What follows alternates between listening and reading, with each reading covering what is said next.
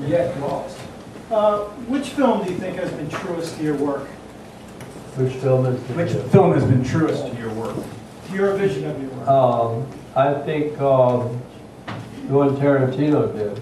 I was surprised. That's Jackie Brown? Yeah. From Rum Punch. Yeah. But I liked, but I liked others. But I think that he stayed closer to the story than I think anybody, which surprised me. Because he likes to just, you know, take off.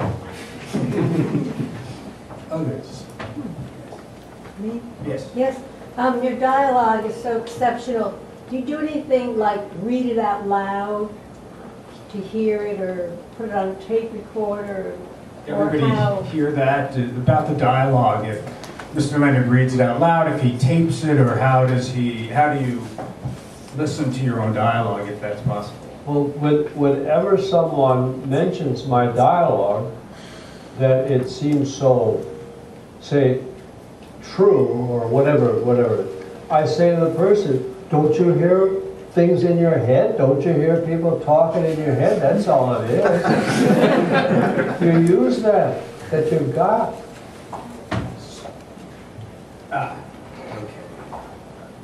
Hi. Yeah, you mentioned a book earlier where you felt your style was changing. Around what book, or is there a book where you figured you've hit your kind of current style? Well, by the time I finished the Westerns, because they're all compiled, they're 30 Westerns in one big book, you know, and I think they all sound pretty much the same. But you'll see that I'm learning something as I went along. But then when I quit Westerns, well, I don't know, it was after that that I finally began to develop what I figure is my sound. And it's pretty flat, and it's pretty, it doesn't show off at all. It's simple writing. Simple declarative sentences telling a story, I think, at least I've tried that. Do you have a book that you feel closest to, or that you know? I mean, I know it's a. Well, I am a fan. I was going to say it's a fan question. So. I like all of my books. Well, I really do. And when I hear a critic say, "Well, it's good that finally he came back," you know, like I came back to writing something good. With Raylan, for example, that, you know, the ones before weren't as good. I said, where was he? What was he doing? I thought they were good. I liked all of them. That's good. Can you bring the mic over to Maureen there? I have a question about Raylan. When you were writing Pronto, did you know that you would?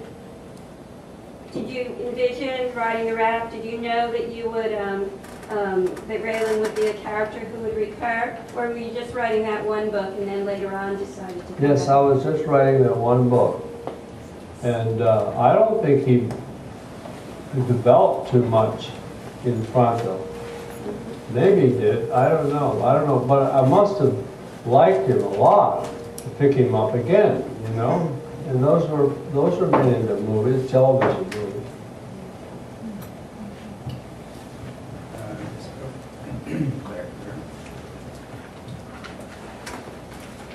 I feel, can you guys hear me? Yes. I feel like your women characters are really, really great women characters, especially for a man to be writing women characters, and I wonder if you could talk about that.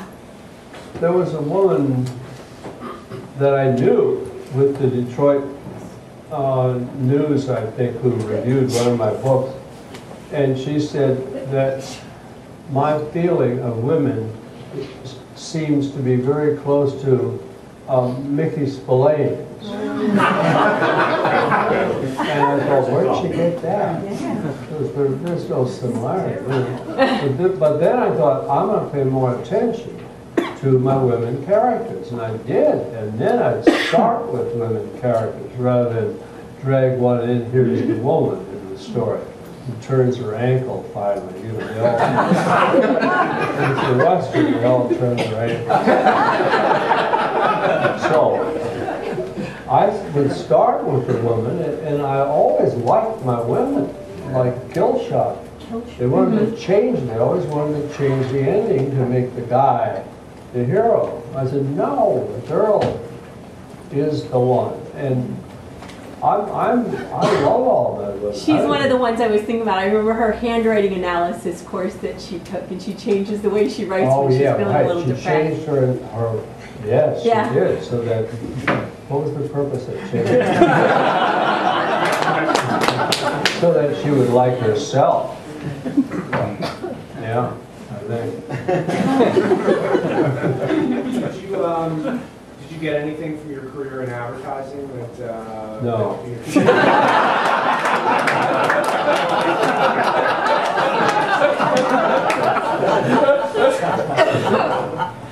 Yeah, you talked about your research, and I read Ray one, and obviously you can see it in the background for the organ stealing, right?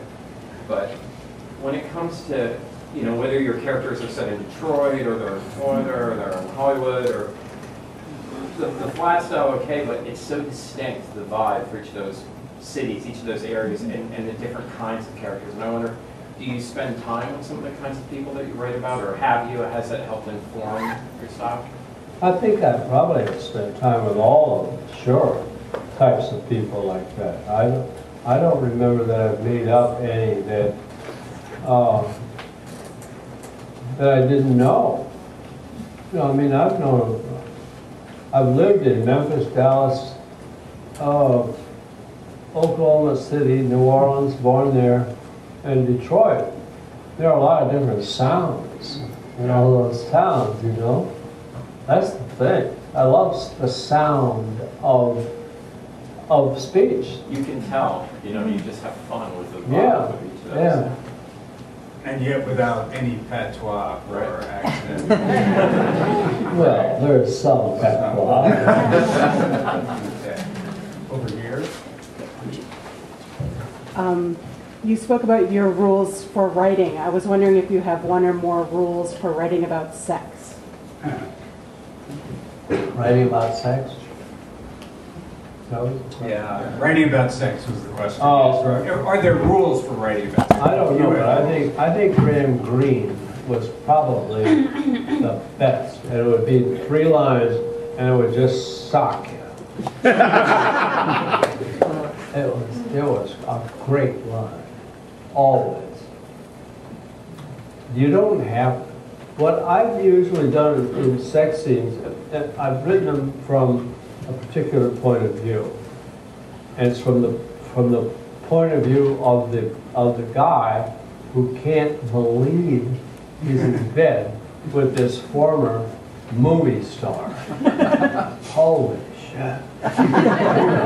It's like that, but it's always from somebody's point of view because that's the way I write.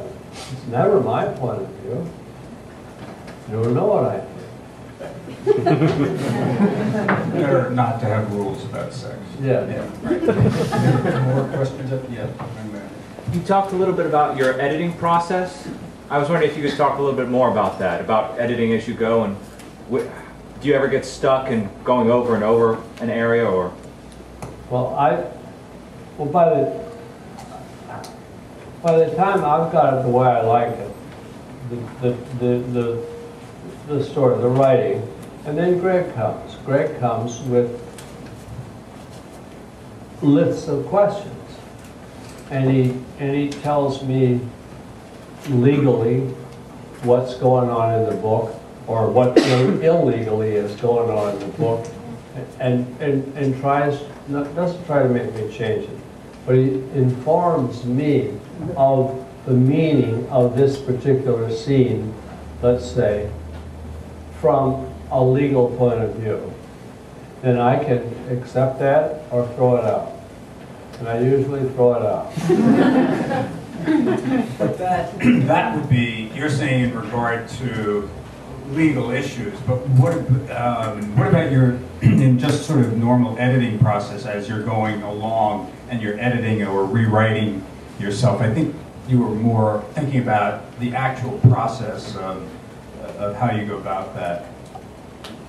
Well, if it takes 3 pages to get one, you know I'm changing a lot of words.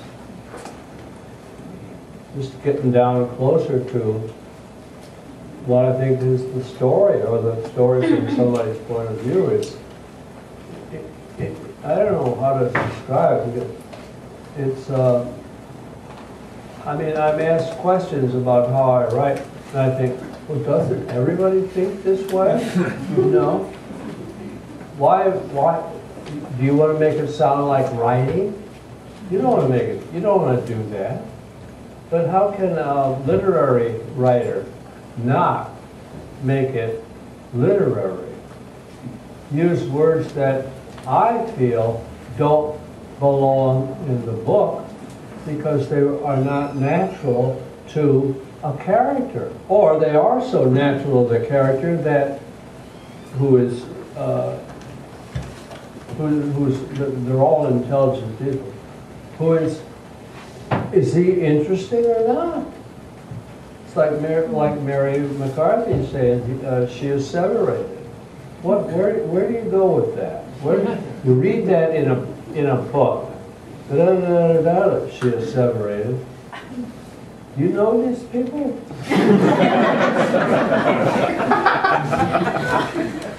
So it is sort of, I would say that, like most writers, you're trying to get your words down and get them as clear as possible, but yours is also, it seems, like many perhaps, a subtractive method to get to exactly what it is, or as close to what you want to say without the, I don't want to say with the least amount of language, but with the correct amount of language, which would be less than where you're starting from. Yes? Yes. Okay. Yes. I was just wondering, how would you say that the challenges in your career have changed from when you first started to, say, the middle of your career to now? From what to what? The challenges, how have the challenges in your career changed from, I guess, how they personally affect you from the beginning of your career to the middle of your career to how you are now? Do you mean the challenges in how now Mr. Leonard can work with a book because of what's happened in his life and his career? Is that it? I mean, in terms of like, what have you found to be the different challenges in your writing process as you've matured as a writer, and how has that changed and evolved over time? I don't know. I mean, I'm sure you're right that you think differently when something happens. I read a book that I wrote in '79, and I think, where did this come from? I don't even remember the movement in the book and the attitude of the book. I don't write like that now. And I think, I want to get back into that. So I loved it. I loved it. It was a Western. '79, what was I doing still writing a Western then, you know? But then I gave it up. I didn't write it. I didn't rewrite that kind of story because, I don't know, I don't think about, when I start to write, I'll read older books to get the you know, the rhythm of that kind of writing. This is my style. I want to get my style back on the page. And I have to reread something. I mean, it's not that apparent to me, so I have to reread things. And that helps a lot. One more question. Do all the books, or most of them, take approximately the same amount of time to write? They used to take 4 months. Then they took 6 months. Now they take 8 months, 9 months. Because I don't want to repeat myself, you know, the same kind of scenes. So it gets harder. It gets a lot harder now. But I'm anxious to do the new one. I just want to, on top of that question, I know this last one, and not wanting to repeat yourself, how do you feel about writing continuing characters? I mean, is it familiar and easier, or is it more difficult to continue a character? John D. McDonald was writing his 28th Travis McGee, and he said, "Oh my God, I don't think I can finish this." You know, everybody's waiting for Travis to show up again. Well, I haven't had a continuing character as such, though I've had people who are in, 3 books, at least 3 books. People I like. Raylan's going to be in. My agent says, don't put Raylan in another book because the people who do the show own him. I guess they do. I don't know. But we won't be able to sell it as a movie when they're using him. They own it for all intents and purposes. So, but I say, no, I don't care. I like it. I like it. I'm going to use it because it's going to be a better story. That's the main thing. Write a better story, not I have more control over this character. What does that prove? That's just agent talk.